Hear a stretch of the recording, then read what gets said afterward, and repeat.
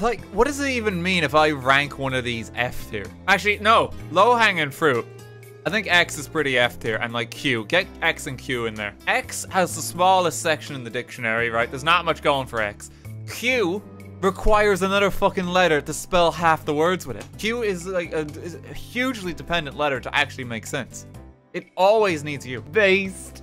How can you be based about the alphabet? C is useless. It can be replaced with K or S. Why have people got such heated opinions about this? It's like C is a trash tier letter. Oh god, just throw it out. There's nothing a C can do that a K can't already. Do we just do the lazy ranking? Yeah, of course, to get ourselves started on the tiers. You know, that cuts down some of the work in our alphabet ranking. I'm not wrong there. F has to be F tier. Why do we call it F? F means failure. It has to be F. But nah, but E has to be up here. E has to be up here. You fucker.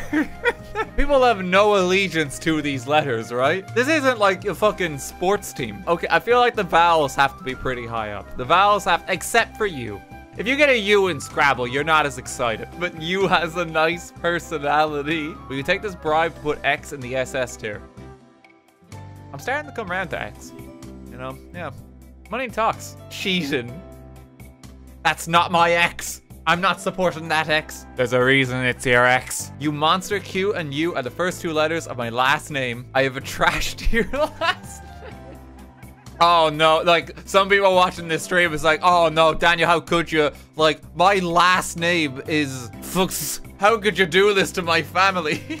Meanwhile, like, the AI-OK family is like, yes, that's right, Daniel. Glad to recognize you. No, I think P's better. I'm gonna move P up. Words with P are fun to say. Puppy. Just satisfied. Pudding. Oh, P. Oh, okay. No, sorry. No, it's out. Okay, all right.